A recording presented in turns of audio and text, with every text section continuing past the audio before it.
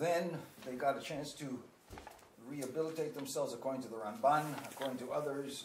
They got a new mitzvah of MISHKAN to show that Hashem is actually will be with them at all times. And that's beautiful, right? So the Ramban has one beautiful thing to say about this climax. The siyum, if we look at just for fun, I think it might be there. At the very last page of Shemot in the Ramban, Taf Kuf Mem, the song. Let's see. The very last.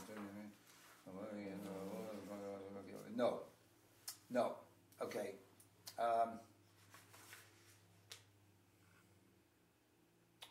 Well, we will see it again. If there's a song, there's a poem at the end. Do you see that poem? Yes. V'hinei nishlam sefer hagula. This is the end of the book of redemption. Asher Hashem Elohei Yisrael Babo, that in which God, the Lord of Israel, came in it. Livnei Yisrael, came in it to the people of Israel, to the children of Israel. Am Karovo, the nation who is close to him, his relatives, his you might say, his beloved ones, right? Hoshio miyad son'o, v'ga'alo miyad oivo. He saved him from the hands of his enemy, and he redeemed him from the hand of his of those who hate him and those who are his enemy, right? The synonyms. And Baruch Hashem Chafetz Shalom Avdo, and blessed is God who desires the peacefulness, the peace for his servant, meaning the servant Am Yisrael, Bnei Yisrael, Asher Adhena Azaro Lavo, who up to this point had helped him to come, right? The Jewish people had left Mitzrayim, and Hashem had helped him to come to this point. What's this point? The end of the Mishkan building, and at the end of the year following the Matan Torah, following their redemption from Mitzrayim, right? Okay? Hamachadeshnu Urav Bishivo, who God is, renews the youth, the young stature of their return. Now, this return might mean their, I don't know, that the Jewish people are resurrected. I mean, because they had come as a with dignity and stature when they came, nobility when they came to Mitzrayim, and then they were downtrodden as slaves, and now they have come up to their youthful, to their renewed youth, like in the old days. I think, right? Unless you think about it as an allusion to their resurrection after their sinning, but I don't know, right? Bishivo, Hamasbia b'Torah Evo, who God who has sustained, has made them full, has satisfied them with His Torah, has satisfied their hunger with His Torah. Vayinakeu dvash v'chelbo, and He. What's the matter? Oh, you think it's too much noise? And he suckled him like a mother from the breast, right? Suckled him, let him drink from his breast honey and milk, right? Which is milk and honey that God has promised him. Ki hechin kol levavo, because He, God, had prepared his heart. Velishmo yitbarach b'kirbo ve'arvo, and bakro ve'arvo. What's that mean? And to His name, to His blessed name, He. Oh, His morning and night. I see. Okay, He prepared the Jewish people's heart to His name, and will bless God, I suppose, in the morning and evening. Baruch she'achalnu mishalo v'chayinu mitovo, which is a strange way to end it, right? Blessed is He from whom hand we had eaten, and that we had lived from his goodness. Beautiful poem, right?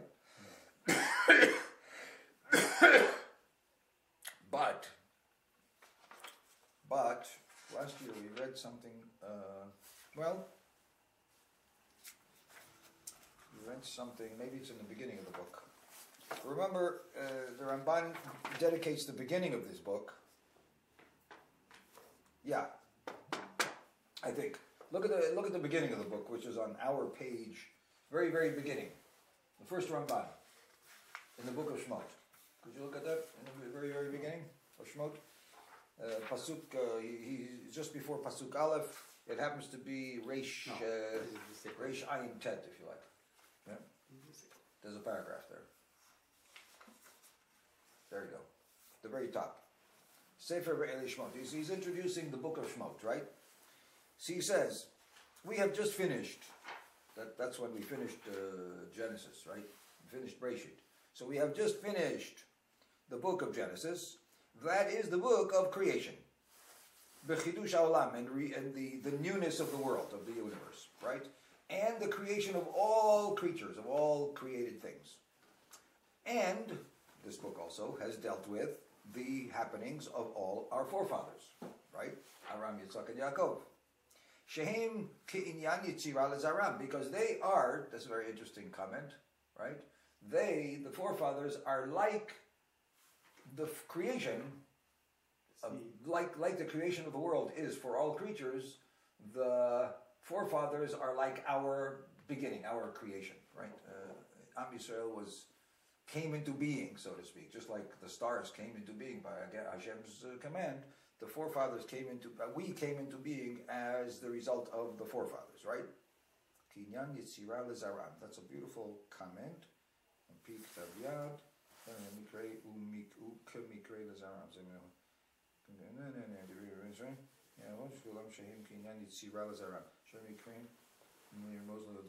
Okay, fine, good. Mipnei shekol mikrehem tziyurei dvarim lirmoz lahodia kol ha'atid lavo lahem. That's an interesting thing we once saw in the Ramban, that he feels everything that happens to the forefathers in their lives that are mentioned in the Torah, that is, not that they went to the bathroom or they ate lunch, but things that the Torah discusses, important events, are a signpost to things that would happen to the Jewish people in some way or another, right? There are lessons for the future, there are warnings for the future, there are predictions for the future. It's hard to know, right? I mean, the Ramban takes it very seriously. That I think it's a little spooky, but okay. And after God had completed the creation, Hitchil Sefer Acher Binyan HaMaaseh Haba Min HaRamazim Hahem. Now comes this book, Shemot, right? Now we're finished the book of Yetzirah, which includes the forefathers, right, and all their things. We now are beginning to tell the story of what will be in the future of the Jewish people, which was hinted at in the life of the forefathers. Remember the Ramban, in what way? In what way? Do you remember? How did the Ramban say there was hint of Egypt and the slavery in the times of the forefathers? Well, the obvious thing is Hashem said it will happen, right? Hashem said to Abraham, but he says Nirmazu, hinted in the events of the forefathers that will happen also to the Jewish people. I mean, it's obvious, no? Abraham Avinu, the Ramban says, when there was hunger, he went down to Mitzrayim. Who asked him to go down to Mitzrayim? Right? He says, Abraham did a bad thing. And no. To Mitzrayim? At the time of the Rav in Israel. It says, Vayered Abraham Mitzrayimah, with Sarai. And he said, oh, you tell them that you're my sister. Hashem never told him to go there.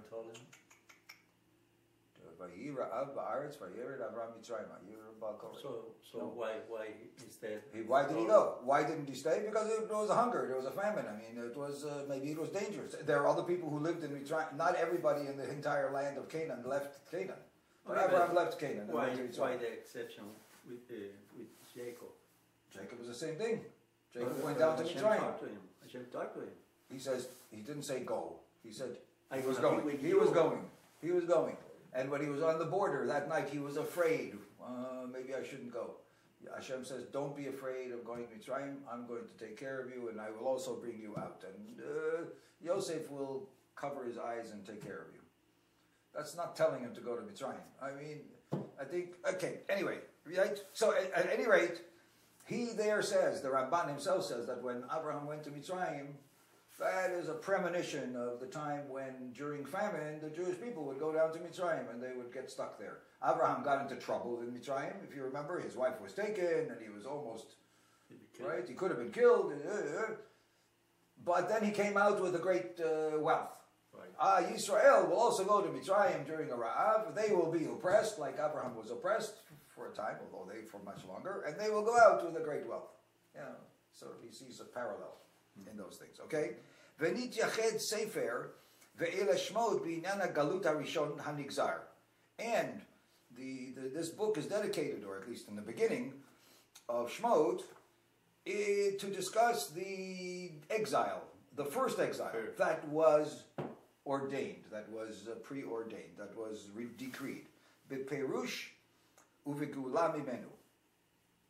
Right? That was once decreed by God specifically to Abraham, that this would happen, and also the redemption from it. That's what this book is going to discuss. Therefore, he tries to start, even though the end of the book of Genesis talked about Yaakov leaving and he came to Mitzrayim and Yosef was there. Yeah, I mean that already ended in the book of Genesis that they were already in Mitzrayim, right? But because this is going to be the beginning of the story of the slavery, he starts again to tell you about those who came down there and their names, right? Good. Umisparam, and their numbers, even though it was already discussed.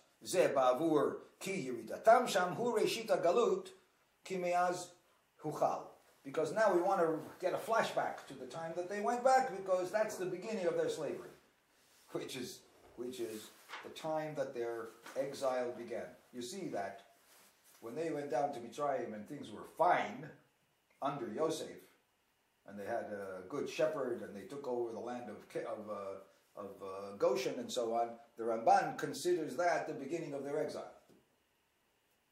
Okay? Meaning that when we're in Monsey and we have Cadillacs, we shouldn't think that this is not exile. V'hinei, let that be a lesson to you. Our friend Eliyahu, who's going to get the chance soon to travel. V'hinei hagalut enenu nishlam ad yom shuvam el mokomam. And therefore, their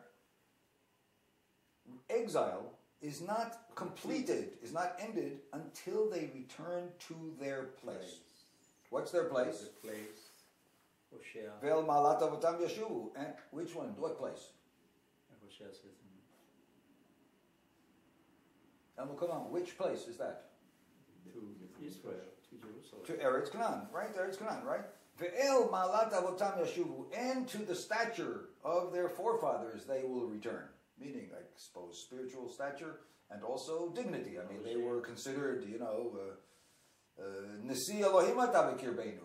Remember when Abraham wanted to, you're the prince of the Lord among us, right? Right. Ukesheyatzu miMitzrayim, and when they went out of Mitzrayim, Pikile, Afal pi sheyatzu mi beit avadim, even though they left the house of bondage, Adayin yechashvu golim ki hayu be'eretz lo lahem. They still are considered to be exiles because they are in a land not their own. Another, the Ramban is very tough. The Ramban all his life wanted to go to Eretz Israel, and he, you remember, felt that Eretz Israel, living in Eretz Israel, is a mitzvah from the 613 mitzvot. We once talked about this. Others do not agree, because it allows you to do mitzvot that you couldn't do, but by itself it's not a mitzvah. He felt it is one of the Torah mitzvot. A person is not defined as being not in exile unless he is in Eretz Israel, right? Nivuchim bamidbar, wandering, bewildered in the desert. Ukesheba'u el har Sinai. Now listen to this. So until now, Pinky, until now, when is the end of the exile going to be? When they come to Eretz Israel. Therefore, the book of Shemot that he says is going to tell the story about the beginning of their exile until its end. Their Geulah. The Geulah is not finished, even though they came out of Mitzrayim, because they wandered in the desert. It's not a Geulah yet, right? They're still Golim. So now, how come does the book of Shemot not continue until they come to Eretz Yisrael? It's still exile.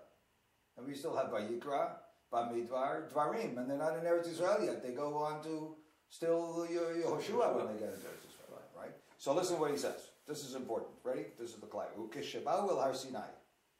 When they come to the mountain of Sinai. Ve'asu ha-mishkan. They make the Mishkan. Which is our climax at the end. That's what I'm trying to come to, right? That's our parsha today.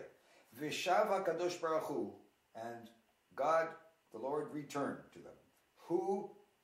V'hishresh chinato beinehem. And he established his presence, right? Be among them. Az shavu el malat avotam. Then they return to the high point of their forefathers. Shayas sod Eloha alehem. That their forefathers were such that the secret or the presence of their God was on their tent. You remember the Ramban used the pasuk. They said counsel of Abraham. Hashem. So V'heim heim hamerkava, and they were like the chariot upon which God traveled. Right, it was brought into the world. Ve'az nechshavu gu'ulim, and suddenly, they are now called redeemed. He has said redeems means coming to Eretz Yisrael. You're not redeemed until you come back to Eretz Yisrael. Now he's saying, no, wait. The reason this book ends what it does is with the Mishkan and the Shekhinah coming down to the Mishkan among them, is that at that point because God is among them and they're in their home, they no longer differentiate between any land. I mean, their homeland is where God is. You know what I mean? He's trying to say this. They are now Gulim. Therefore, this book can end. The book of redemption, right? That's what it's called. Sefer HaGeulah, Shemot. The book of redemption can end when the completion of the Mishkan and the Kavod Hashem Malei Oto Tamid, and when God's presence come amongst them permanently. Now that's an incredible statement, right? This is the Zionist, you understand? This is the Ramban who says that it's a mitzvah d'oraita from the 613 to go to Eretz Yisrael, and if a person's in Chutz La'aretz, he's like a person without a God. Remember all those things he said. And he said all the mitzvot that we do in Chutz La'aretz is just practice. It's not even, I mean, he's the strong one. He's the strongest one among all the Rishonim, right, who talks like this about being outside of Eretz Yisrael. He seems to get this philosophy, because that seems to be contradicted by Sefer Geulah. You can't call Shemot Sefer Geulah if they end still in the desert at this point. So, no, you don't understand. When God comes among them, they transcend place. There is no space anymore, right? There's no geography. Because they carry a God with them everywhere they go. They're in empty space. They're like in... So he does accept the thing, which I remember now from the beginning of the book. That's what I wanted to say, is that the climax now of a Shekhinah coming down among them somehow makes their physical surroundings no longer counts. Because they're a different person. They're a different humanity. They're right. They're redeemed. He's skipping over the Egel. Yeah, the tshuva. They came back. Hashem comes. He does. Yeah, he does. They are wandering and in galut until the climax that we're going to see in our parsha. Until Hashem actually comes to them. A lot of things happened until then. They rebelled with the water. They rebelled before Kriyat Yam Suf. Even they did a lot of things. So at this point, there's a climax. This is like at this point we can say that the spies, they were right. According to the sure. The spies then would say, "Look, the Ramban tells us that we are redeemed.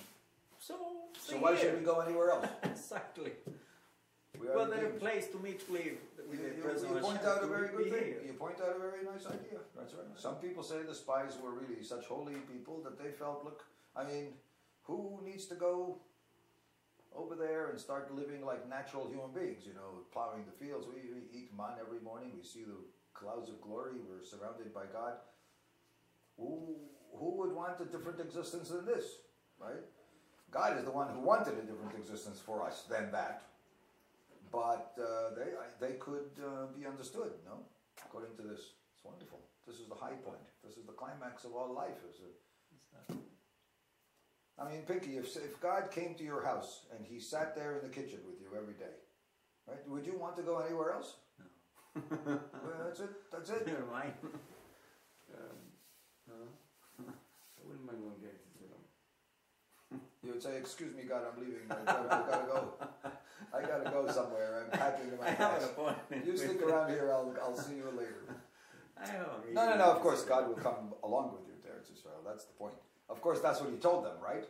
God is going to go ahead of you, and he's going to help you to conquer the land, and he's going to bless you in this land. He's going to, of course, Moshe is telling them that there's another step, but he calls this the Geulah.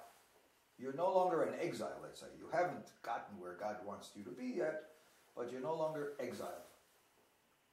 You might be in a foreign place. You might be in a strange land, right? But you're not an exile. Now it's a psychological, it's a spiritual exile we're talking about. It's not a physical, because they're still physically, nowhere. Nowhere. Sand dunes, and sun is beating down, and who knows where it is? We don't even know where we are. But we're not exiles because we are a people. God is among us. We were given the Torah. We can live a spiritual life. We're not exiles.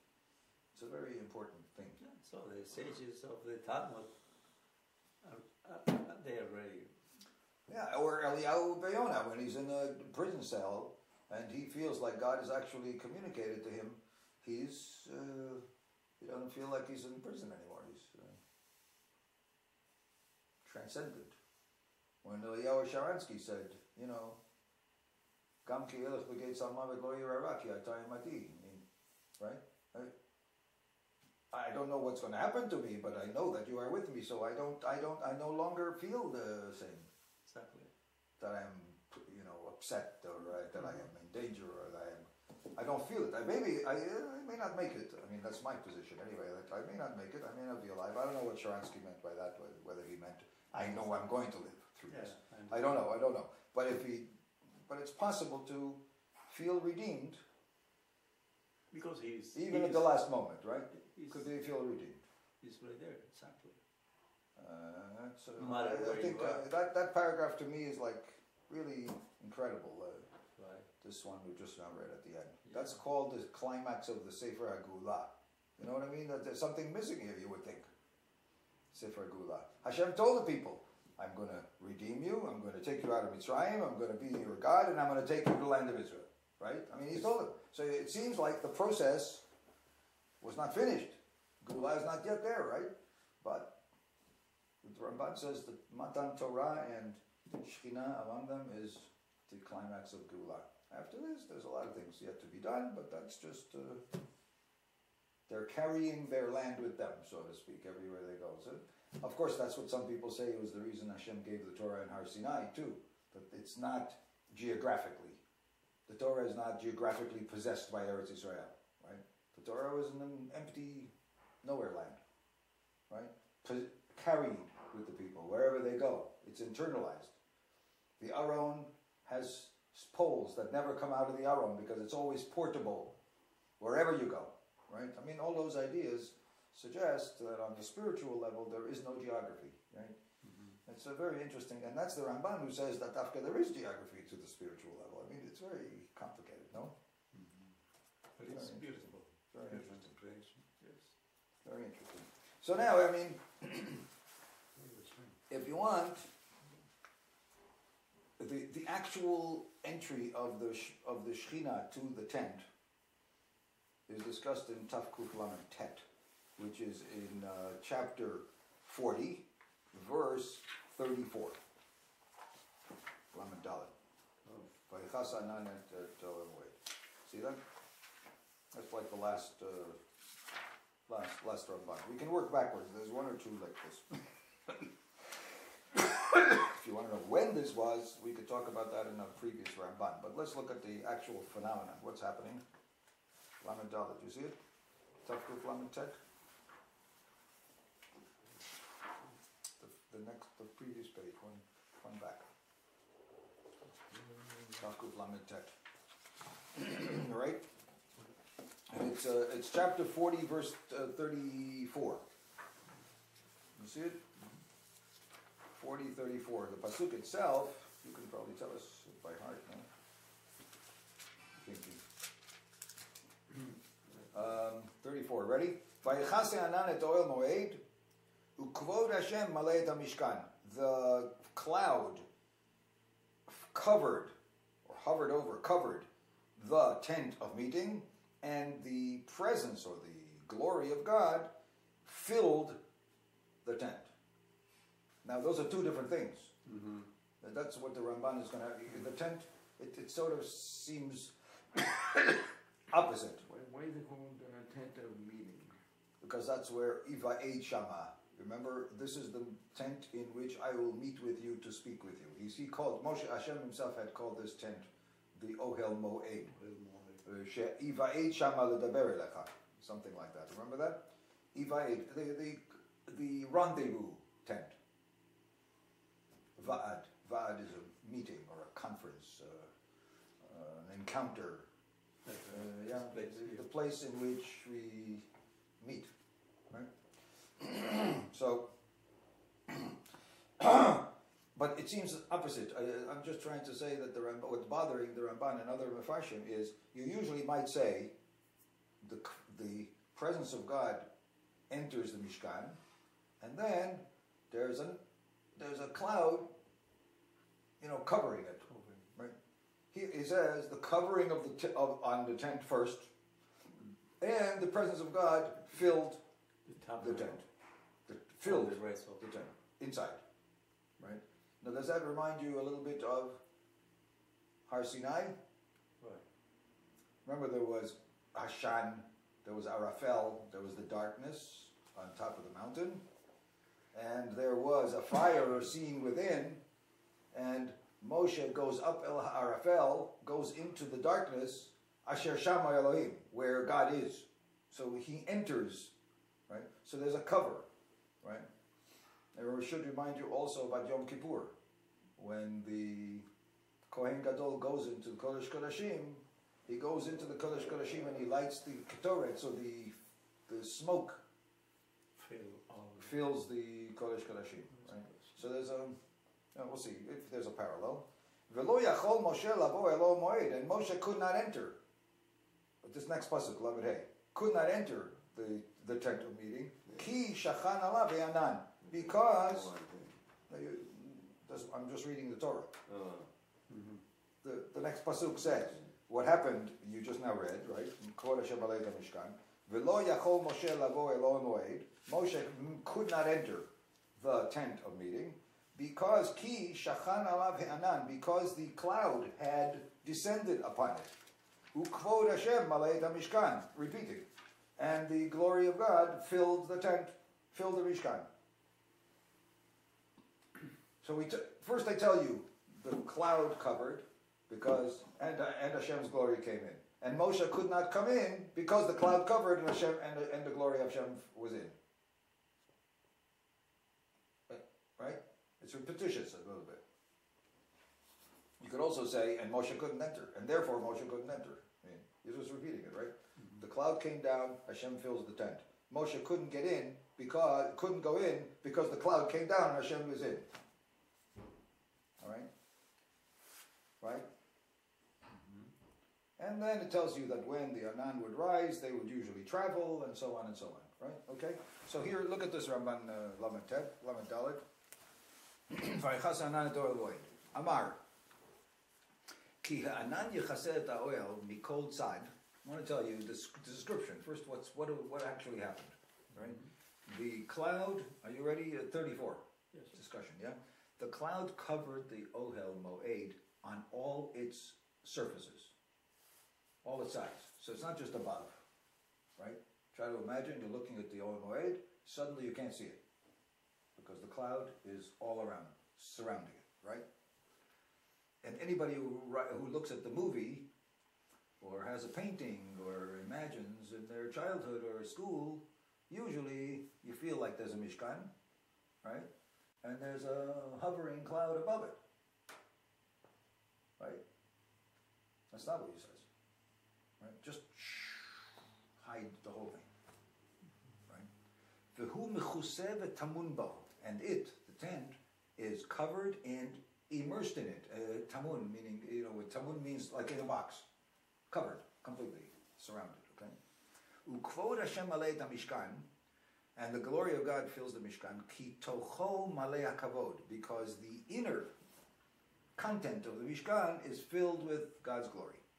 Ki hakavod shochein betoche anan, because, this is interesting, right? I mean, because the glory of God dwells inside the cloud, toch hamishkan, and inside the Mishkan, right? So the cloud surrounds it, and the glory is within the cloud, within the Mishkan.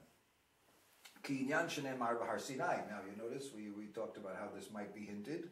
Like it was said in Har Sinai, El ha'arafel asher shama Elohim, that he was completely enveloped. Moshe, when he went into the place where God was, completely surrounded by this arafel. Good.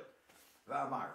Arafel, by the way, is even darker than dark. I mean, it's sort of like a mist that you could... Arafel is one of the words, I think, that is used, Vayamash choshech, like the Makat choshech, was a darkness that is felt.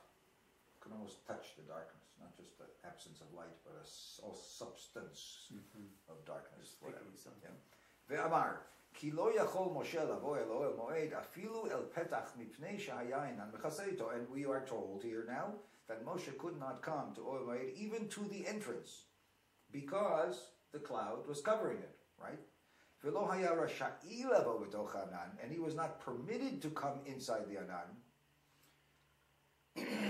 So he's telling you two things. He couldn't come, and he wasn't permitted to come. Why can't you come? Because the cloud is covering the whole thing, and you can't even see where the door is. I mean, I expose it. So maybe it was even a barrier. Could you think of maybe the cloud was like a force barrier that you couldn't penetrate? He could not come, and he was not permitted to come. Ve'od, and also ki hamishkan malei kvod Hashem ve'ech yichanes bo.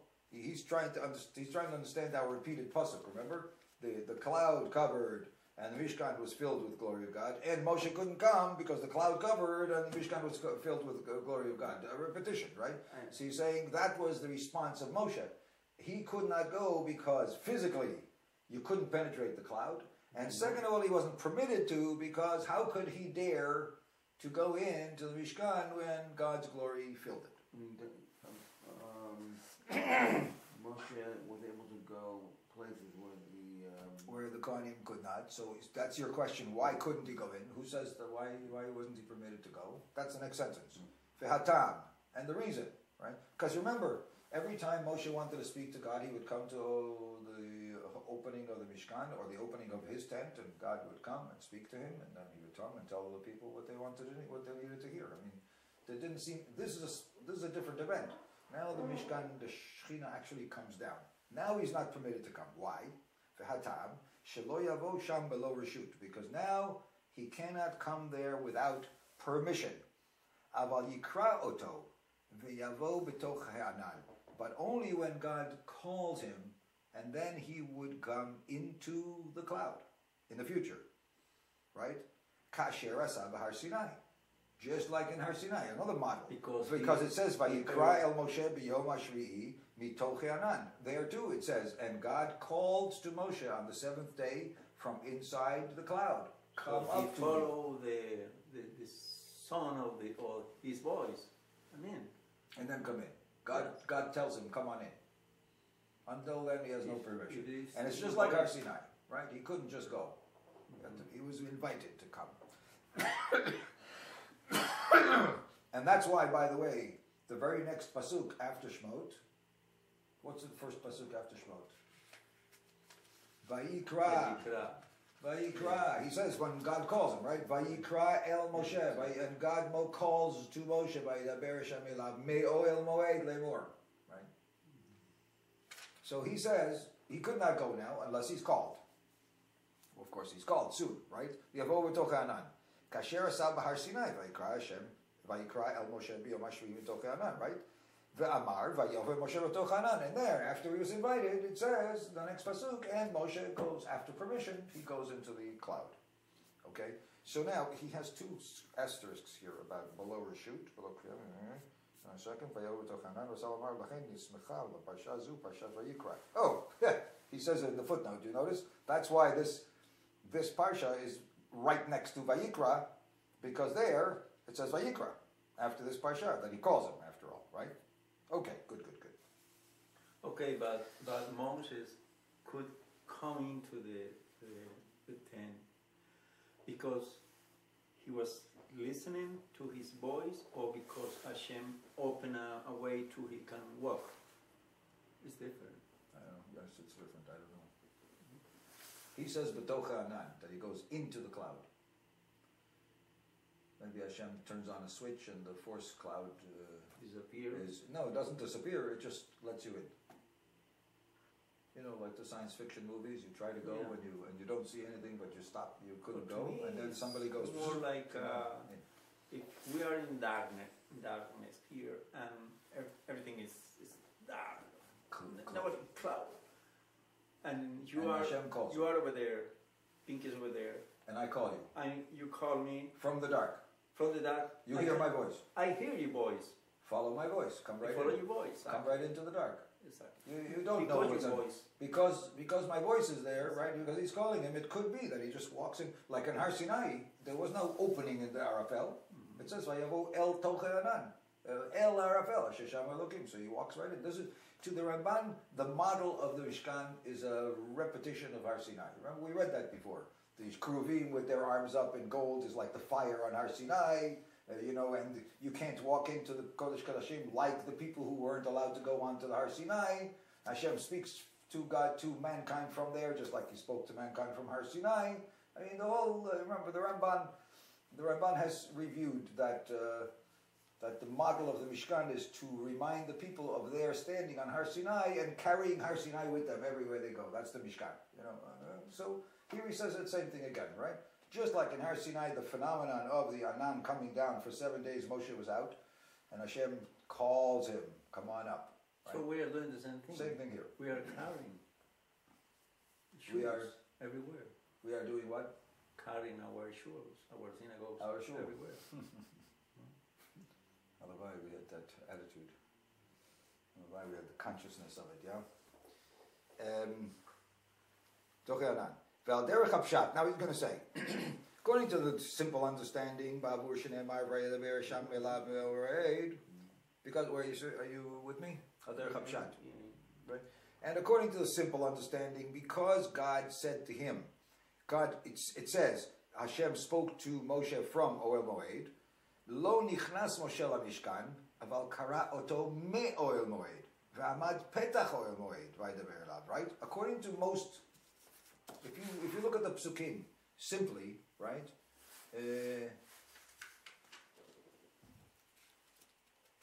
Where is it? It doesn't say that here. Whenever it says, and the psukim, here he's going to have the quote. Ohel Moed means number 2, Vayikra. Okay, the next pasuk we were going to say, the next book in the book of Vayikra, it says, Vayikra el Moshe, Vaydaber Hashem elav me Ohel Moed lemor. That's the very first pasuk in Vayikra. Right? Pinky, you read that a few times probably, right? So it says, Vaydaber Hashem elav me Ohel Moed lemor. That means God spoke to him from the meeting tent. Not in the meeting tent, but from. Right? So in the plain understanding of the pasuk, it would sound like Hashem calls him, so he comes into the cloud. Right? And he goes to the entrance. But he doesn't go into the entrance, because when he got to the entrance, through the cloud, Hashem, who is inside the tent, so to speak, I mean his presence is inside the tent, speaks to him from the tent, and Moshe hears the voice speaking to him there, at the entrance. So you would think he doesn't actually go into Ohel Moed. Sounds like, right? He spoke to him from Ohel Moed. Say there, so far, al derech hapshat, that's what you would say, right? V'lo nichnas Moshe la-mishkan, he doesn't go in, right? We're talking about the Ramban. And the Ramban says he doesn't actually go in. Aval kara oto me Ohel Moed, but God calls him from the tent. Ve'amad petach or moed, right, the very left, and he stands, Moshe stands at the entrance, and Hashem speaks to him. Say there so far? Then he says, V'rabotenu amru, however, our rabbis have said, Kavod katuv echad omer v'lo yachol Moshe lavo elo moed. We have just now said that Moshe, until he's called, it says Moshe could not go to Ohel Moed. They think that means going into, right? Moshe cannot go into Ohel Moed because the cloud is there and because Hashem's presence is there. That means, and that means, Katuv acher omer uvevo Moshe el Ohel Moed, and there's another in Bamidbar, verse chapter 7, verse 89. It says, and when Moshe would come to Ohel Moed. Well, we just now said Lo Yachol Moshe Lavo. And then Bamidbar it says, and when Moshe went into Ohel Moed. So that would sound like a contradiction, right? Right? Hichriyu, therefore, and they decided to satisfy this contradiction by saying, Ki shachan alav ha'anan. It's only when the cloud was on it in our chapter that he could not go into Ohel Moed, right? Ki l'da'atam, because according to their opinion, uvovo Moshe el Ohel Moed she'avo sham belo kriya mida'ato, that Moshe can enter the Ohel Moed on his own volition, without being invited, right? That would sound like, right? O mipnei she'amar sham vayishma et hakol midaber elav me'al parochet, or because God there, Moshe there hears the God's voice from talking to him from the parochet, from kaporet, from the place where the aron is. Nireh lahem, so it seems to them, shehaya Moshe omeid betoch ha'ohel lifnei hakaporet, right? If he hears the voice of God coming to him from the kaporet, which is right on top of the aron, that means he is inside the tent. According to that understanding, he's inside the tent and Hashem speaks to him from the kaporet. And the other pasuk says that he could not go in, right? Could not go in, that he had stood at the entrance and heard. So how do you satisfy these contradictions? V'chol eight, and Moshe could do this at any time he wants, according to that, right? V'chol eight, heyot kavod Hashem malei et hamishkan lo nichnas Moshe v'tocho. But there were times when the glory of God filled the entire Mishkan. That's when Moshe cannot go in. So according to the Pshat, you have to see that there are two different states of existence of the Mishkan. It's not all the time the same, right? Normally, for example, the Kohen goes in and brings a sacrifice. That's not a time when the Kvod Hashem Malei et HaMishkan, right? Because even Moshe couldn't go in at that time, right? Hashem is not talking to him. And of course not. Yeah, but he could go in. If Hashem, once Hashem dwelled in the Mishkan, if it's always the same, then nobody would ever go into the Mishkan, right? Even Moshe couldn't go into the Mishkan and is only invited to speak to him at the door, right? That's in Vayikra, right? But in Bamidbar, it sounds like Moshe would go into the Mishkan and Hashem would speak to him from the Kaporet, right? He does go in. And of course, a Kohen goes in every morning. I mean, you can hear the voice from the Kaporet. Even standing outside. Yeah, that's true. Of course, it is conceivable. But what about the Kohen? I mean, there are other human beings who go into the Mishkan every day. Yom Kippur, even the Kohen Gadol goes to the Kodesh Kodashim, but the regular part of the Mishkan, everybody goes into it. Yeah, all the Kohanim go in there. Right? And even I, a simple Jew, can bring a korban and stand at the doorway. I mean, it doesn't sound like there's a barrier there all the time. What's going on? How do you understand this? So he would say, that is its face is radiant. What about it? When did it go on? Well, we assume if you I don't know why it's relevant right here, but if you like, his face was radiant from the time he came down from Har Sinai with the Luchot, the second Luchot, and it would continue to be that way until he died, if you want. I don't know. Yeah, I mean, and he would cover his face at all times when he was walking around doing his normal life, and when he spoke to the people, when he spoke to God, he took it off, And when he spoke to the people God's words, he took it off. That's what we learned before, right? So nobody closed his eyes. At that point, when he's speaking God's word, I suppose maybe people looked down because they were a little awestruck, but they heard God's words. He would take off the mask then, because then he wants them to see God's, light. So that's what we learned. So, but at any rate, so we have to say that there is this phenomenon of Hashem coming down to the Mishkan the first time, right? And maybe a few other times, because it does say this a few times. We'll see in a moment. There are a few times in history when Hashem's glory, it becomes visible to the people, right? Meraglim was one of them, by the way. It usually happens at a crisis.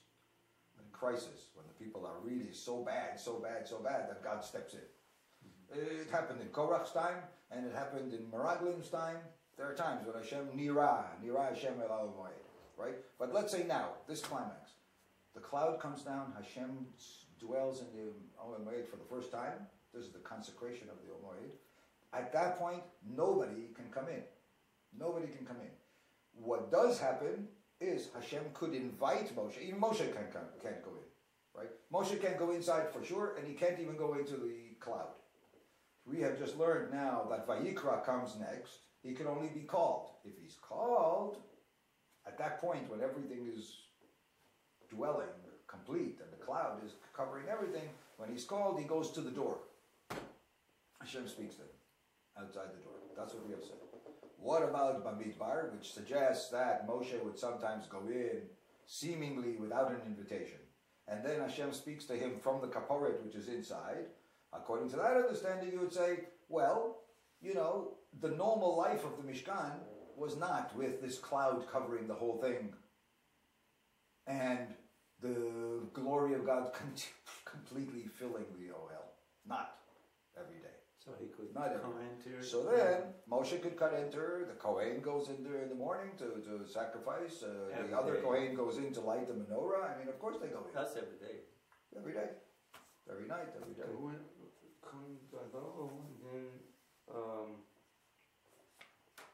Not to the Kodesh Kodashim I'm talking about, to the menorah and the Korban and the Mizbeach. Did Moshe go in? Okay, he could, whatever he wanted. To the Kodesh Kodashim? No, I don't know. I don't know that. He doesn't suggest that. He was able to go, right? Then when the Mishkan was filled with the glory of God, he could not go in. So if you never knew this before, you know now that there were two states of the Shekhinah in the Mishkan. It wasn't all the same all the time, right? Mishkan is filled with the glory of God to demonstrate God coming down the first time, maybe a couple of other times. And other times, it was a holy place, right? But Moshe could go in, Kohanim could go in, right? Every day, just not into the Kodesh Kodashim on a normal day. And there's no cloud covering the entire Mishkan every day, right? Maybe there's a cloud hovering above, because if you remember, we read soon in our Parsha, right after what we just read, it says, and when the cloud would rise up from the Mishkan, then people would travel, and when the cloud goes back down, they would rest. Well, what does that mean? It's not the same cloud covering it and all the way around that nobody could go in. It's the cloud that I told you that the movie shows, right? Or that the kids learn about. I said the cloud is, in all of our pictures of it in our minds, the cloud is hovering above the Mishkan. And the people are living around the Mishkan. And the Kohanim go in and out, and Moshe goes in and out, right? And Hashem speaks to Moshe from the kaporet, but he is inside, right? That's the normal day. And the cloud is hovering above, like an umbrella, right? And then, to show the people that they should travel, the cloud goes up above, even higher, right? And then the people say, oh, I guess we're going to travel today, right? And they pack up and they go. Then the cloud comes down over the Mishkan, over the Kohanim, I suppose, and that's where they're going to rest. But at this point, once in a while, in climactic events, the cloud really comes down and covers everything, and the Mishkan is covered with the glory of God, then contains the glory of God, then nobody goes in. For a period, I don't know, an hour, two, a moment, I don't know what it is, right? I mean... But Moses is coming till Kodesh Kodashim? Till. not in. No, Sounds like. It says, and Hashem is speaking to him from the kaporet. So I suppose the Ramban pictures it. I mean, I don't know. Like the Ramban pictures it that he's standing from behind the veil of the Kodesh Kodashim. Sounds like. What happens when on the day that Moshe was Misharis, before he transferred it to the Mishkan has not come in. The glory of God has not yet come, right? That wasn't consecrated yet. That was practice. When they were exercising. Right? That was he was teaching the Kohanim every day how to do the Kohanim, how to do the Korbanot. That's what we're gonna. If you want to do that Ramban, we did it once. Remember, there were 7 days that he did that with them, and then the last one is when the Kohanim themselves go. Aaron and his sons would do it themselves. And then at the end of that day, it still didn't come down, and he went in with Aaron to pray, and then boom, the Mishkan Hashem comes down, the fire comes down and consumes the. That's what we just now. That's the pasuk just before where we are now, the climax. Right. Okay, let's go. V'lachein yomru, and therefore they will say, the rabbis, that when he goes in, and Hashem speaks to him from the kaporet, that's when the anan had departed. That's what I just said. Now it's no longer covering the whole place. Klomar shenistalek milechasot kol ha'ohel. Not that it disappeared completely, but the cloud withdrew from covering the entire tent, all the way around.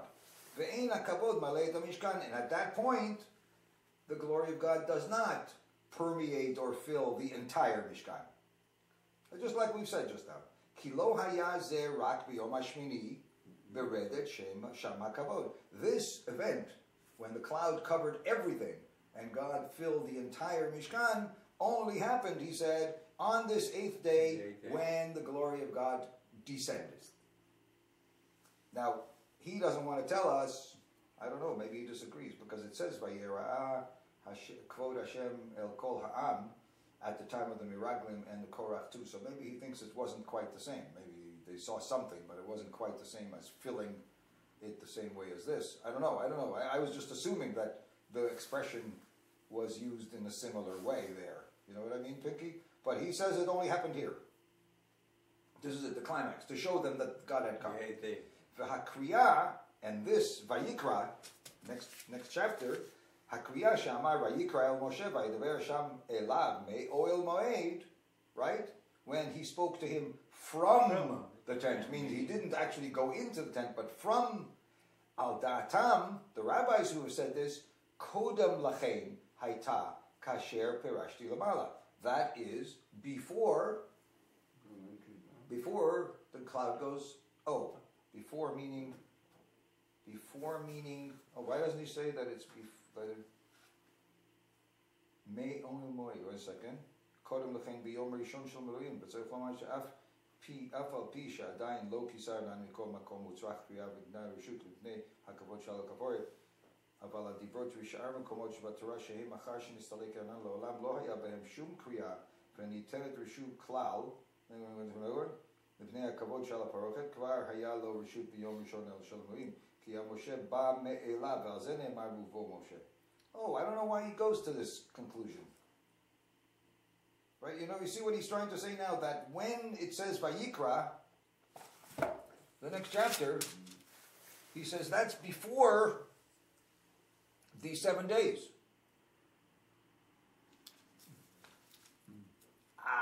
We haven't started Vayikra yet, but you remember last year we had a problem with Vayikra. Here it says Moshe Hashem had already come down. This is the climax, right? But we haven't come to Vayikra. We haven't come to the parsha of Sav, and we haven't come to the parsha of Shmini, which is talking about the 8th day. 3 parshas from now, right? So everybody has to say that the description of the 8th day is what we are discussing here at our parsha of Shemot. Mixed up. Direct order of things, right? So if you want to say that Vayikra is in order, but Vayikra is a flashback. In other words, from Vayikra all the way through Shmini happened before this chapter that we just now read. Because that's the climax of Hashem coming down. So the climax is after Vayikra and Tzav and Shmini. Right? So we before had assumed that Vayikra was God inviting him because he couldn't come in because the cloud was there and they filled the oil moed, and he only invited him up to the door. But now you don't have to say that anymore because the whole thing ahead isn't really ahead of this. It's before this. All right. So in the beginning, when God told him, "Okay, you're going to practice the 7 days, and then after that you'll teach the Kohanim, and this is the way it's going to go," and then Yom Shmini comes, and Hashem tells him, "Okay, today Aaron is going to do it," and he does it. That should be read before our chapter today, right? That's what happened.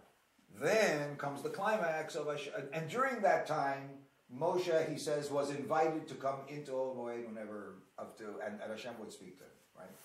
Then comes the climax, and the cloud comes down, and Hashem feels the glory. He cannot go in. Cannot go in anymore, right? But that is only temporary. It only happened this one day, or maybe part of the day. I don't know, right? This one day when Hashem came down. After that, Moshe could come in even without invitation. Why does he need an invitation during the first day, before the 7 days, and he doesn't need an invitation afterwards? I don't know. That's what the Ramban has just done. He says he needed the invitation on day one. Maybe just because Hashem was telling him, from now on you don't need an invitation. I'm inviting you to come. You know, you're allowed to come. He was afraid to come the first time. You know, I mean, it seems like he says before that, Kodem L'chein, he was invited, right?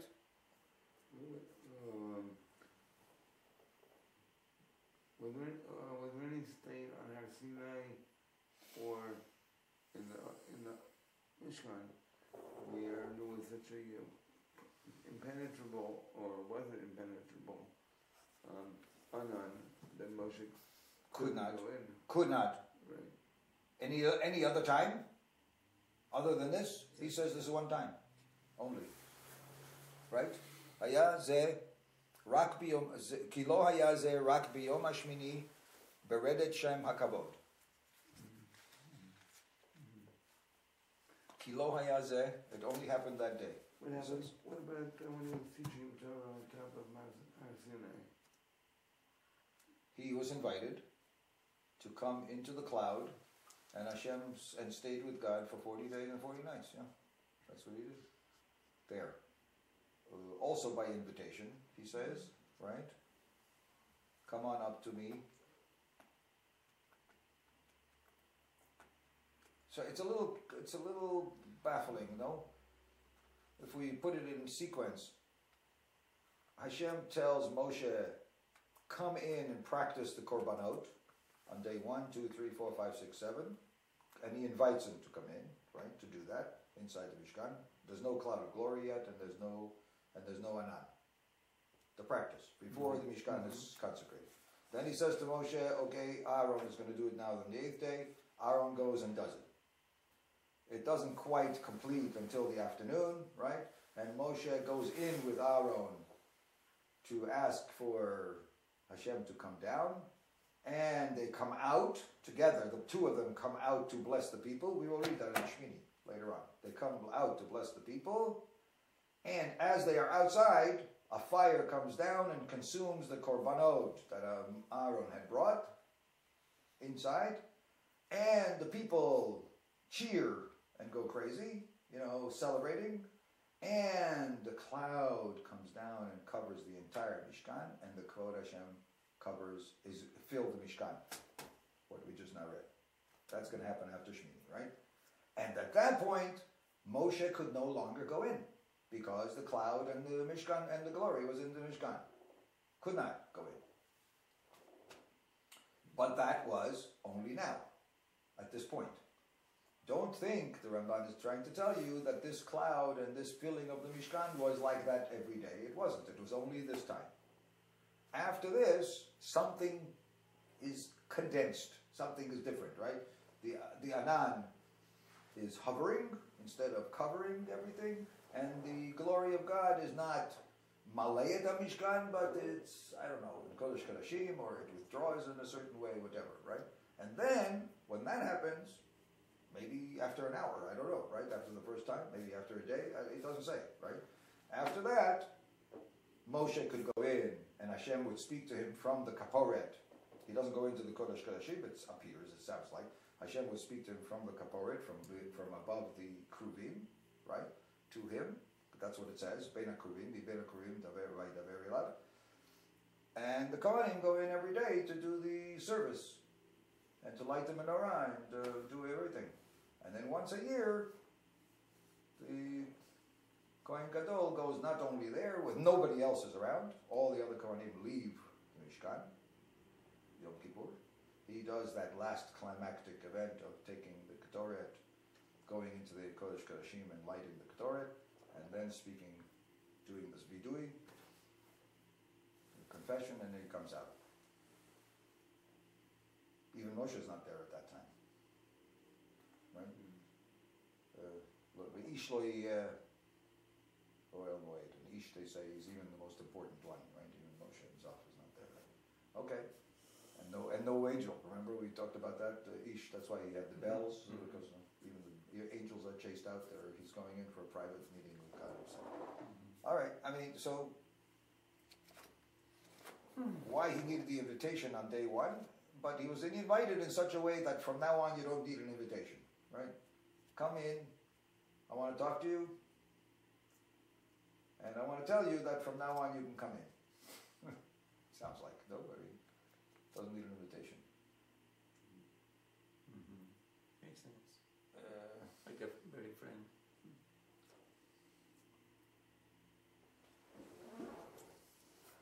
Then, if you want, it's 8:49. When? How are we doing? How are you doing? Do you have writing to do tonight? No, actually sent that. Woo! So, what do you want to do? I mean, we could do it till 9 o'clock. Okay, so we got 11 minutes. So there is a Ramban. He says here. So far, it's been gorgeous. No. Mm-hmm. Yes, sir. So he says the moment that what happened the moment, what is the timing of the Mishkan was completed and the Shekhinah comes. So in chapter 40, verse 2, he says, now this is going to be a little long, so I don't know if we're going to be able to finish this. Verse 2, Tafkud Lamed Hey, he's got here. Biyom HaChodesh HaRishon ve'echad l'chodesh takim et HaMishkan. No, we did this last year. Remember the complexity about which day are we talking about? Is it before Rosh Chodesh Nisan for 7 days, ending on Rosh Chodesh Nisan itself? Was that the climax, or was he told on Rosh Chodesh Nisan to do this, and then the climax is the 8th? Remember this? I don't know. Yes, sir. I don't know. I don't know if this is going to be the worthwhile, because it goes on and on and on. This goes for 2.5 pages. And we never got the real answer. Well, I don't know. So what else? Avodat Hashem be'esem asiyat kelim. Oh, well, you could do that with this one. Lamed Zayin, chapter 39, verse 37. Verse 37, 39, 37. So there he says, 37? The lamps? 39, verse 37. Et nerotea, v'kein asu bnei Israel et kol avodah. You see that? That's only a few lines. Kein asu. Kein asu, right there. See it? Do you see it? It's the middle of the commentary of the Ramban on verse 37. Do you see it? See the middle of the paragraph? Yeah. I've seen here. Thus did the Jewish people do all of the work. See it? Kein asu. The middle of that paragraph. 37. Why are you going to the middle?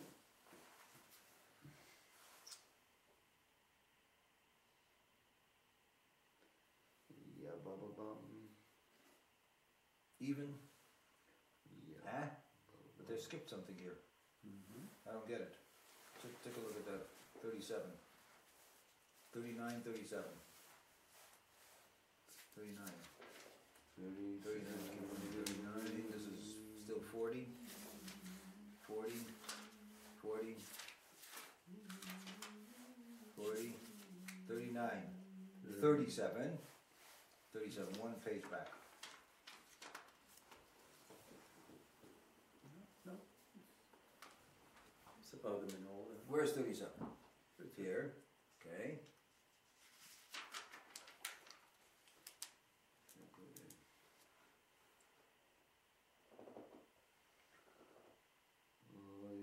So did the children of Israel all the labor. Oh, 42 actually, for some reason. Okay, that's what. Over there, 42. For some reason he calls it 42. Okay, ready? Yes. Kein asu, Bnei Israel, et kol ha'avodah. So did, or thus did, at the end, when they did this, right? So did the Bnei Israel do all that work. Now, work sounds like the labor to create these things that they have just reviewed, right? Mm-hmm. And Moshe saw that the Jewish people had done all the work. Well, they contributed and they did the work as well, right? There were volunteers who came, the Siyut Lev, remember? The ones who did the weaving, the ones who did the gold work, the ones who did the metal work, the ones who did the tapestry work and everything, yeah? Okay? Kol hamlechet mishkan. That's what is meant by this pasuk. Moshe came in and he saw that the Jewish people had completed all the work, craftsmanship of the Mishkan. Vayikra'enu avodah, and we call that work, labor, right? The work, the actual work. Lomar, ki asu ota la'avodat Hashem anichbad. So he says there's a double entendre to the word avodah. Usually we say, ani olech la'avodah, I'm going to work today. That's my work as a doctor, that's my work as a parking lot attendant, whatever my work is, that's my work, avodah. Right? But we know also that the word avodah in the Torah is often used as service of God, avodat Hashem. Like the living. Right, that's avodat Hashem. Avodat Hashem. Right? The Levim was chosen to serve God, to do God's work, so to speak. Right? So here he's trying to say that this malacha is called work. Malacha means is the skill, right? The skilled work.